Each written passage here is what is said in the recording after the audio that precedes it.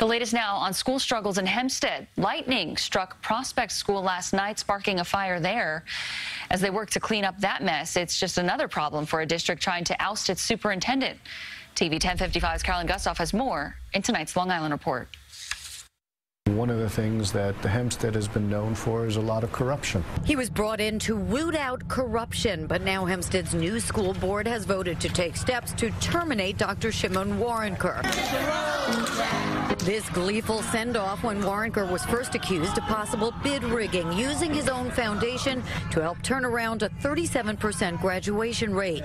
The district spent scarce resources investigating him. It is costing the district money, and it is diverting attention. The state-appointed distinguished educator, Dr. Jack Beerworth, weighing in on camera with us for the first time. He won't talk about Waronker, but says he sees progress. I'll be optimistic, because I am, that it's going to keep on going. After viewing 37%, CBS 2's new documentary on district turmoil, Beerworth doesn't dispute alarming allegations. Dumbed down work, grade changing, no curriculum, and ultimately a graduation rate under 50% for the last 20 years. Not acceptable.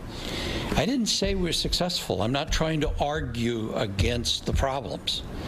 My job, what the commissioner expected of me, is to come here and help the district turn things around. Nor does he condone bitter infighting. At some point, you have to stop. It would be nice if they functioned more civilly, but if they get what needs to be done, that is of primary importance. He projects a turnaround will take up to a decade. You can't build buildings overnight. That alone is 5 to 10 years. Not soon enough, says Hofstra education professor Alan Singer. It is long past time that New York State take over Hempstead. The children of Hempstead cannot wait 5 to 10 years. Beerworth says he's not removing any school board members, and to skeptics, State did come in. I'm going to report lack of progress, progress that isn't fast enough, or things that go backwards. As for 37%, Beerworth says he does not expect June graduation numbers, when released,